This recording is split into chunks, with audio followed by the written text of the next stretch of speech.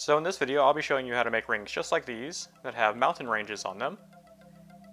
And this is not just on top of the metal, it actually goes all the way through, so you can see it on the inside.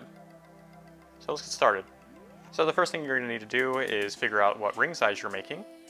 And I'm going to be making a size 8 for this. So I'm just going to take my mandrel and my calipers and measure that out. So it's about 18 millimeters. So the next thing you're going to need is your metals. And these are about 0.6 millimeters, depending on where you measure from.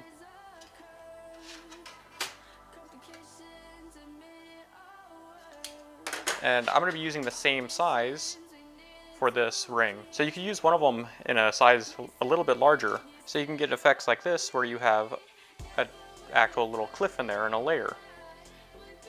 And you could switch this to either side depending on how you round your ring. So now we need to figure out how long we need our pieces of metal so we can make the proper size ring. So I'm going to take the 18 millimeters and then add the 0.6. And this will make the ring a little bit too small, but because we're going to be hammering it and these are thinner metals, it will stretch to the right size, or you can stretch it up to the right size at least. And then we're going to multiply this by 3.14. So this is how much we're going to need. So just take your calipers and set them to whatever that happens to come out to. And if you're a little over like this, it's totally fine. So now you need to mark your metal. I'm just going to use my calipers to do that. If you're using expensive calipers or using metals that are really hard, don't use your calipers to mark stuff, but these are very cheap calipers and I do this all the time and they've been fine so far. So now that we have that line, I'm going to also mark it on this sheet. Alright, so now that both of them are marked like that, I'm going to make the 8 millimeter mark on them. And you do it basically the same exact way. Alright, so now I'm going to cut it out using a jeweler saw, and I'm making sure to use one that is pretty much flush because I have a bunch of them that have anvils that stick up. If you're cutting bigger material like this, you really can't do it because it hits it. So if you do have one of those, I do suggest getting one that has a flat surface like this. But anyways, I'm going to cut the small line first.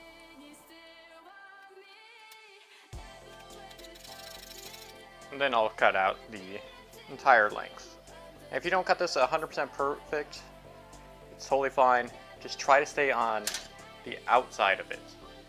Because if you make it all wavy on the outside, you can at least cut this down to be flat. If you get into here, then you have to cut into your material to flatten it out. So if you do mess up on this side.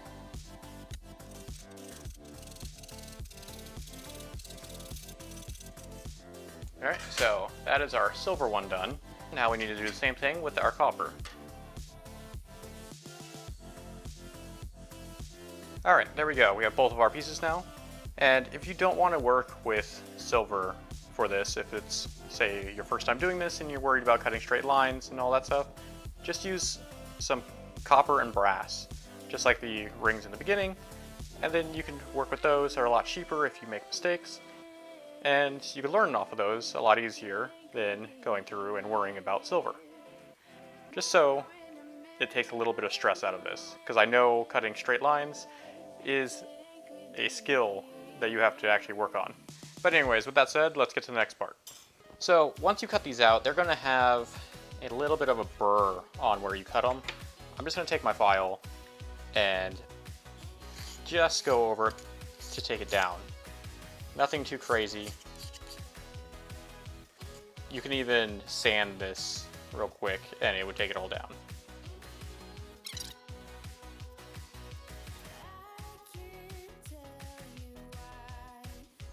Alright, so we have those both deburred and we can move on to our next step, which is a kind of weird one. We're going to super glue these two together. So I'm going to use some medium super glue. Any thickness will work fine, any color doesn't really matter because we're going to burn all this off. But I'm just going to put a couple of drops on here. Also, if you're looking for this type of glue for inlays or anything like that, or even this, you can get some from Starbond and use my code GomeowCreations and you get 10% off. And I believe it's free shipping too. So just take this and put it over the top. And do not glue your fingers together.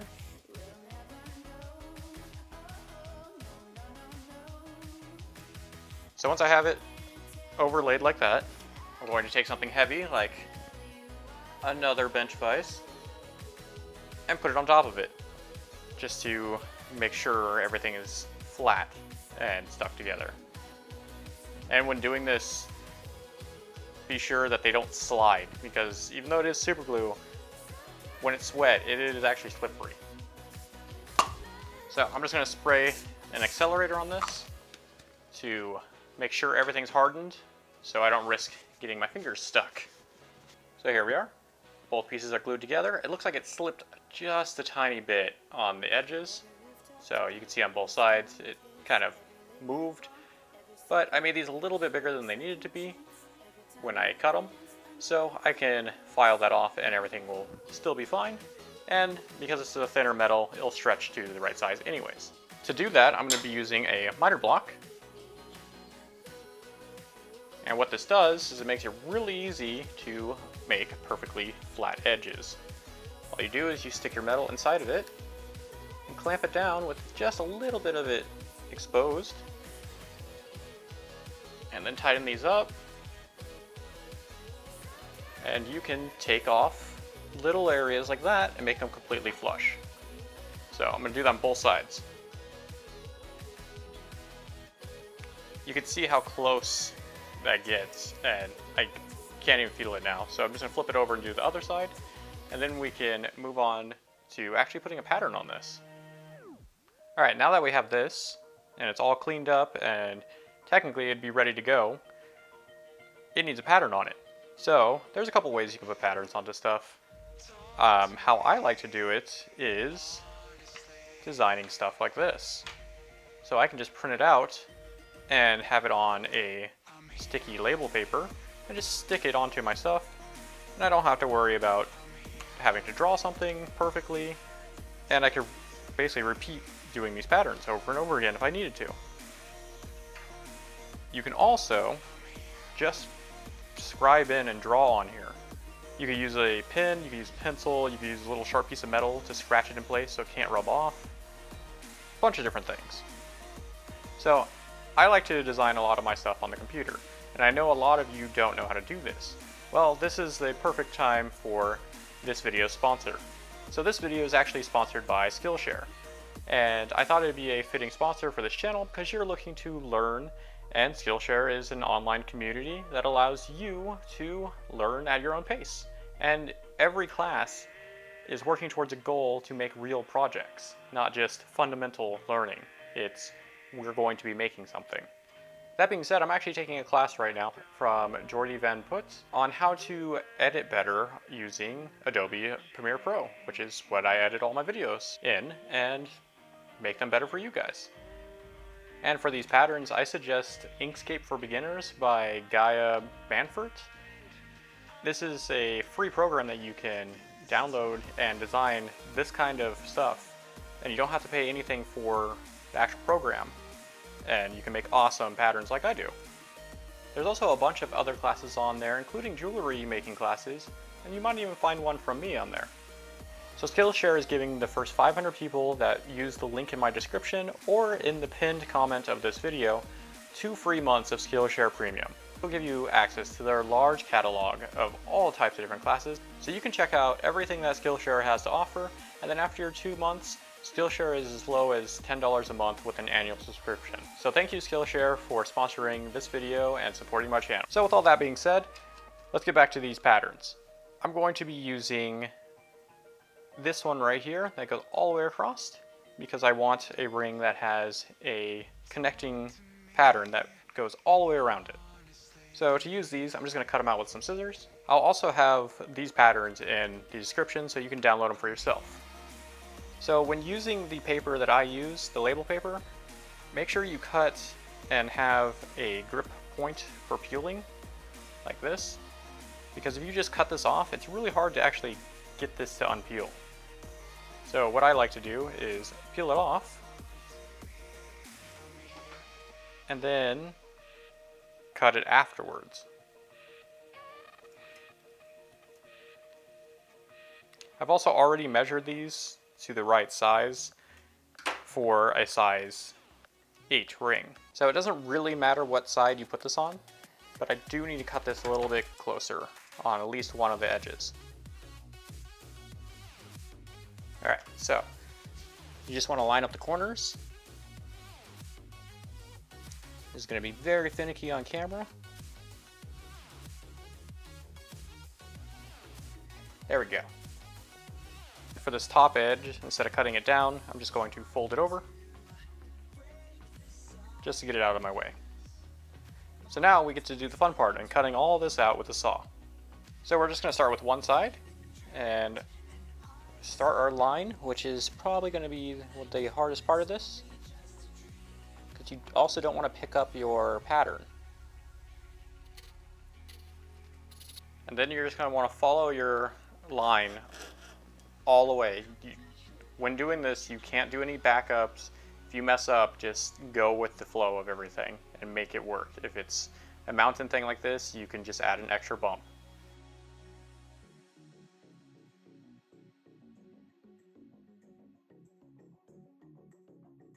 Alright, here we go. It's all cut out, and as you can see right here, I didn't like that little spot that I designed, so I just cut through it and just kept the mountain how it is. So now we need to heat this up with a torch and burn everything off of it and burn the glue. And make sure you have a well ventilated area when burning this stuff off. Okay, so I have them both on the screen.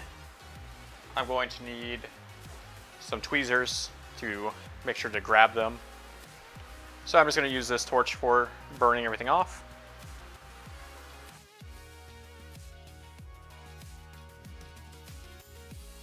Alright, that should be good enough. So I get to take these and throw them into some water and then pickle them. Alright, so here they are all cleaned up, and you'll notice, and you probably have already guessed this, they are mirror images now. And all you need to do is swap these two pieces, and you have exactly what you need to make that ring. So from one of these rings, you can make two. They'll just be opposite colors. And all we need to do is solder these in place using some hard solder. So I like using a charcoal block like this because it's a large flat surface and it is really easy to solder on. So what I'm going to do on this is put some flux on it and then put our hard solder over the gaps and heat it up. And if you want to know what Flux or any of the tools I'm using really, I have links to everything in the description, full lists of everything I use if you want to use anything that I use. Alright, so I'm just going to do one of these on camera, but I'll get both of them done.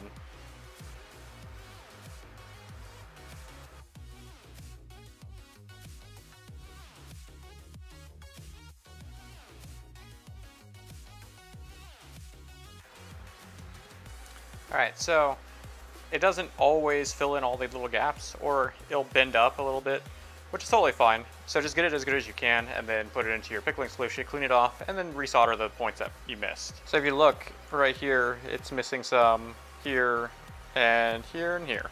So I just need to reflux this whole thing. I'll probably place a couple pieces more solder on here, and then everything should just flow all together. Alright, so now that these are all cleaned up and soldered, you can start folding them around your mandrel. And you can pick which side you want on the outside. As you can see, this is the side that I put all the solder on that I'm going to have to take off. And this side is nice and clean. So what I'm going to do is I'm going to bend this to be the inside. So when it comes to bending around the mandrel, we actually don't need the right size right now. So I'm going to use this part because it's not graduated like this, and it won't angle it weird. So just take your thumb and put it here. It should be really soft from all the heating we did. So you'll end up with them in these U shapes, and then we need to fold them a little bit more without making any kinks in them, because the kinks are really hard to get out once you get them. I'm using some pliers that have no teeth in them either, so it doesn't mar up this and leave marks. And then I'm just going to push them by, and then snap it back like that, and push down. This becomes easier with practice. So this is basically how you want it.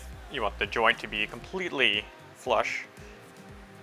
If it's not, from when we already cleaned everything up, say if these little bits down here stick out a little bit, just open it up a bit and grind them down with a file.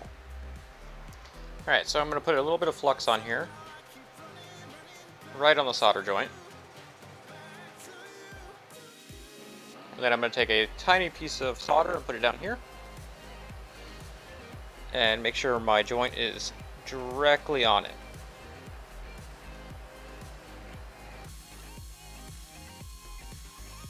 So there you go. If you have a solder joint that is completely sealed like that, your solder will actually flow up. Alright, so here they are out of the pickling solution after being soldered, and they need to be formed into actually rings now. To do that, we're just going to use a mandrel and put it on the mandrel. What I like to do is push down on it, because it's a thinner metal.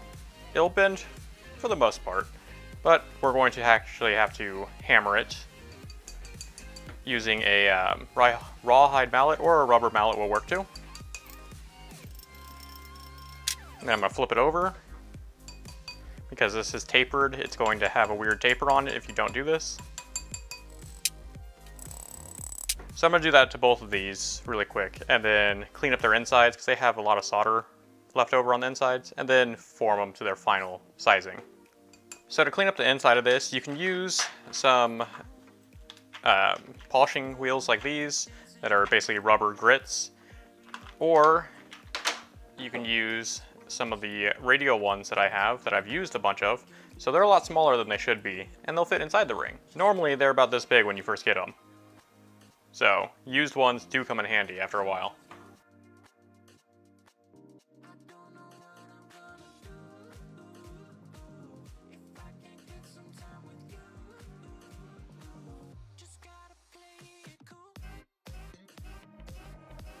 Alright, so there we go. All the inside is cleaned up from the solder, so there's no weird bumps or anything in here. Still need to clean up the actual solder joint area, but we're going to stretch this out first and make it the right size. So we need it to be a size 8, and right now it is a 7.5. So just going to hammer it.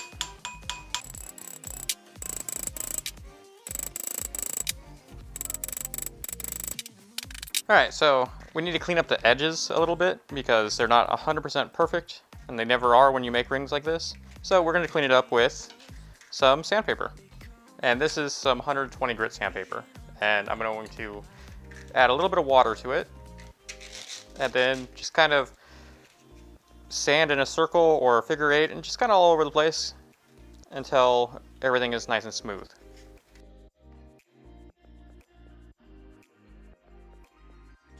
Alright, so there we go. The edges are all nice and cleaned up and even now. So we're just going to clean up the outside of them, because there is a little bit of extra solder bits and we want a smooth surface. I'm actually going to use some rougher bits on this, so we'll leave some texture behind because it looks better, I think. So I'm just going to use the same 60 grit rotary bits to clean off all the outside too.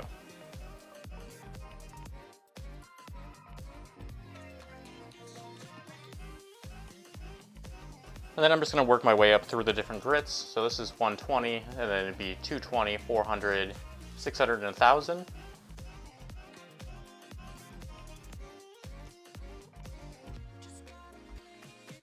Alright, so that's as good as I'm going to get it, because I want it to have scratches and stuff to show more detail. You can fully polish this if you really wanted to. You can see the inside has a nice brush look to it. So to get the look I'm going for, I'm going to actually stain this black. And I'm going to be using black from Jack's Chemicals. And because I'm dealing with chemicals, I'm going to put gloves on. I'm going to use a paintbrush to do this, and I'm just going to brush it on.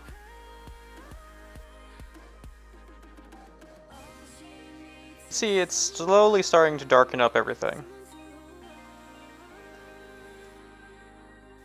You can also dip this in the solution too. So I'm just going to let this sit like this for a little bit and let it darken up. Alright, so here they both are now, after being rinsed off. This one, I actually put the Jack's Chemicals Ultra Black onto it, and didn't let it stay on and dry all the way. So it's splotchy on purpose. And then this is the blackener for the copper, brass, and pewter. So it shouldn't affect your silver at all. So I'm just going to dry all the water off of them. So then I'm going to take a steel wire wheel and just go over it real quick.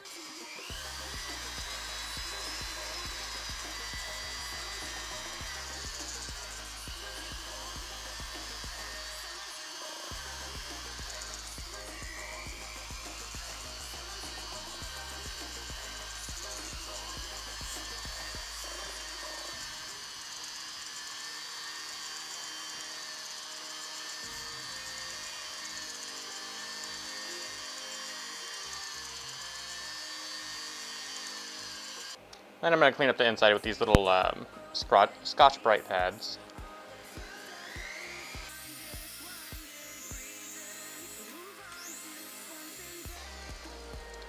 And then for this one, I actually don't like how it looks now, so I'm just going to use this on the entire thing. So here we go, they're all done, and we have two technically matching rings that have opposite colors going on.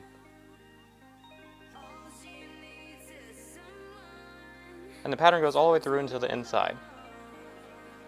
And if you want more detail on your piece, use two different sizes of metal, like I did with these. It's the same exact process, besides you have a little bit more detail to it. And things tend to stick out a little bit more, and when you add your patina to it, it stays in all the cracks and makes everything a little bit more pronounced. But it's up to you on how you want to do them. Also, over time, these will all darken up and start to patina naturally. So that's about it. If you found this video helpful, leave a like. If you have any questions, leave a comment. I try to get back to everyone. And if you want to see more videos like this one, subscribe to my channel. I try to get out videos every week. And if you want to help support my channel, I have a Patreon, and you can start supporting as low as $1. So thank you for watching, and I'll see you guys next time. Bye!